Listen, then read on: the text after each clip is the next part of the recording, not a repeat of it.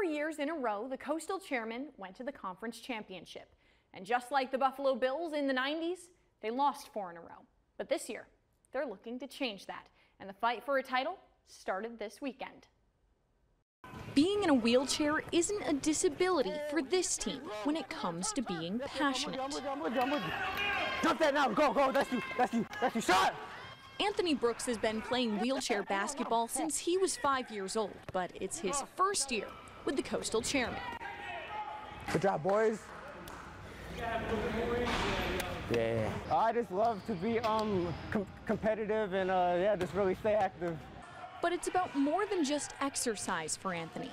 It's about proving adaptive sports are real sports. Don't reach. Shots up. Good defense.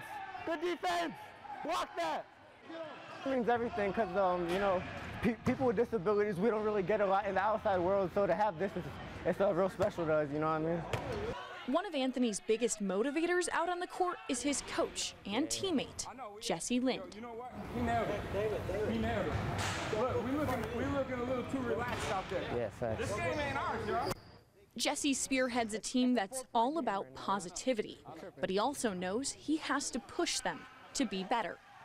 I feel like, encouragement is always better than negativity.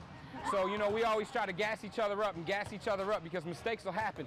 But, it's how you react to adversity is what defines you, you know what I mean? Teamwork is the biggest key to success for any season. But just like any other sport, they have to hold each other accountable.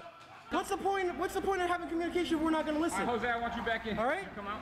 But it's all out of love for each other. It's real fun, we all just try to be positive, even though sometimes it gets heated. We just try to stay level-headed and just hype each other up and not be down. Even with a lot of talent on their team, the competition in this league is tough. Got Kobe Bryant out here, bro. I'm telling you, Kobe in a wheelchair, dog. But seeing their fans this weekend and the rest of the season will push them to bring home that championship title. 1, 2, 3, Chairmen! Let's go. The disabled community doesn't really get a lot of recognition, so to have all these people come out here, it's special to us, The team got to nationals last year and went 2-2 and then finished 10th in the country, but the 2023 season is a chance for even more success.